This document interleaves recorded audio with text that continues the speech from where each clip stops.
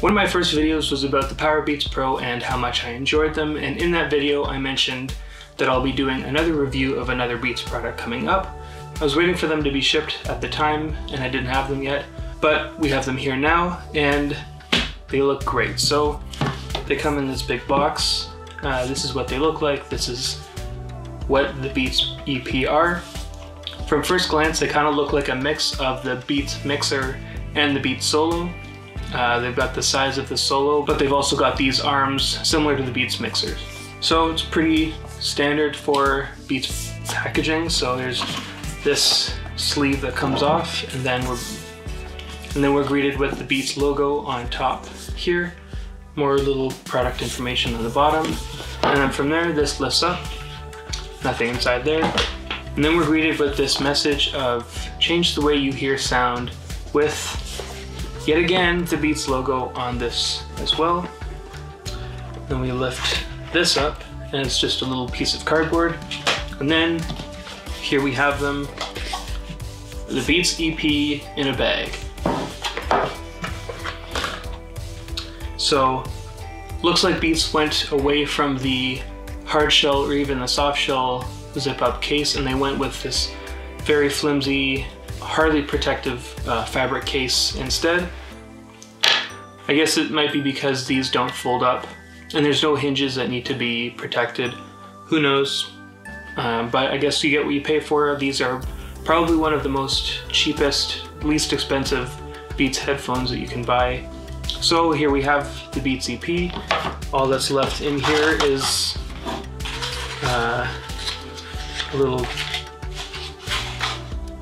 inside shell, 2 more Beats logos, some product information,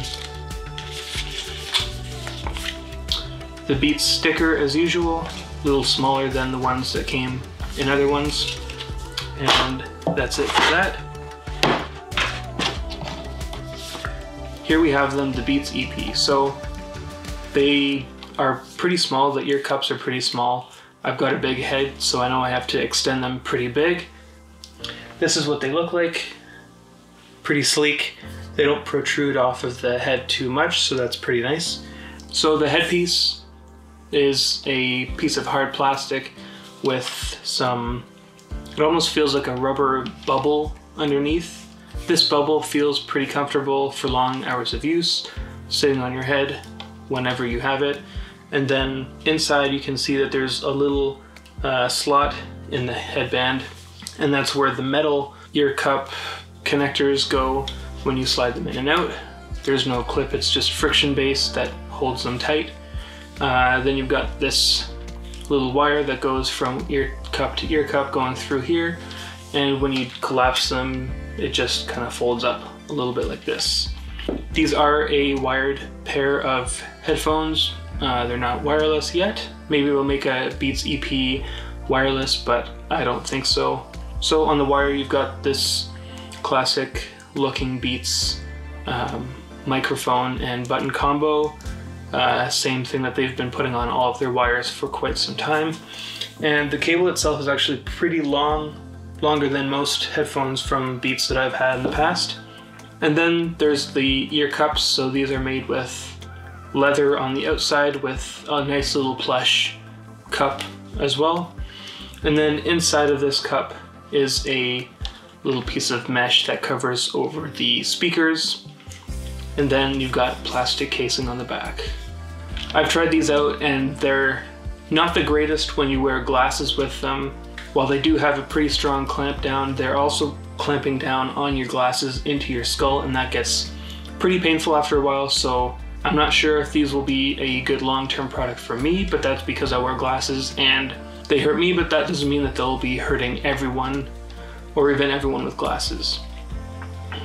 As for the sound is quite typical for what Beats is known for.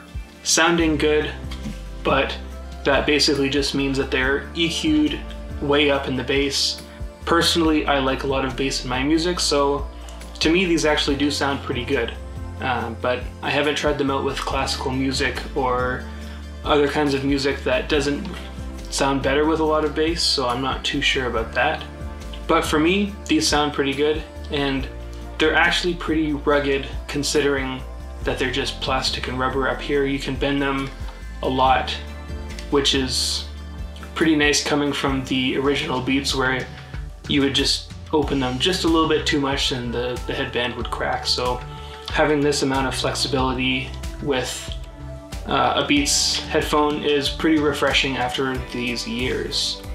One thing I forgot to mention is that these ear cups do actually move around, so that helps contour your face and have them sit down if you have a bit of a wonky face. So that concludes this video. If you are looking for a pair of these, I got these for about 50% off at Best Buy, so if you want a good pair of cheap but well-made headphones, I would actually recommend these, especially if you find them on sale or refurbished or what have you. I wouldn't recommend paying full price for them just because I don't know if they're worth the full price, but I would say that they're worth a sale price from their original price. Thanks for watching. I hope you enjoyed this video. If you did, leave a big thumbs up. I'll be making another review about some more headphones coming up soon, so be sure you're subscribed and click the bell so you don't miss that video. See you in the next video. Peace.